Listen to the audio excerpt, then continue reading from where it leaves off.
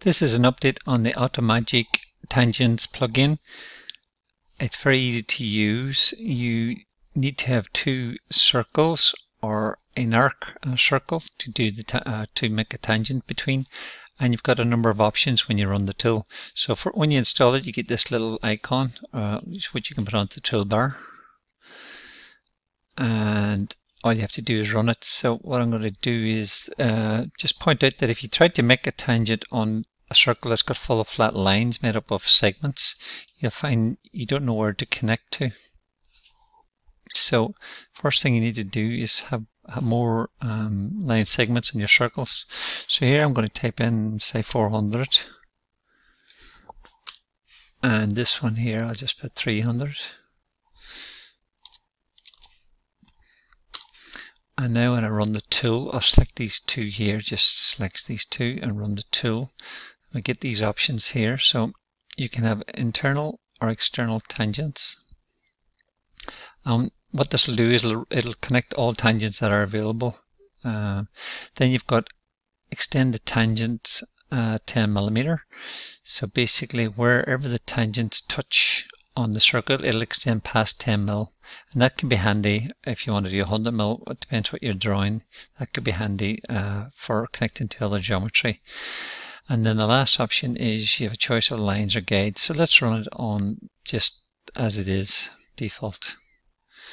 And there we have it. So we've got that. Now let's see if that is actually the correct tangent. So there you go, it is exactly correct. So I'm going to do undo and select it again and run the tool again, and this time I'm going to make that 0 and click run.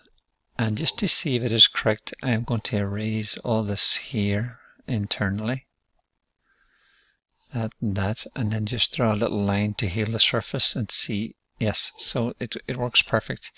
So there's your tangent and that. So I'm going to do undo and just point out a few things. You can use the tool, as I say, with segments, like just arcs like that, and say do an internal tangent this time. So I'm going to select that and that, click run. This time I'll select internal, and we'll extend it past 100mm just to see, and then run the tool. And you see now there we've got 100mm past extension, which can be handy to enter whatever you're doing drawing wise. And there's our tangent from here to here, and then it picks up another one here and here, and you see it's spot on.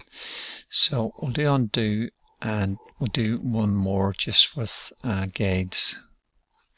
We'll go back to this full circle so you can see it a bit better. Right. So zoom in, select these, click, go to guides, and we'll do externals, and we'll just put 100 to show you that the guides are not extending beyond. So there you go. You can use that as a tool, and then you can do parallels off these guidelines if you need them as well.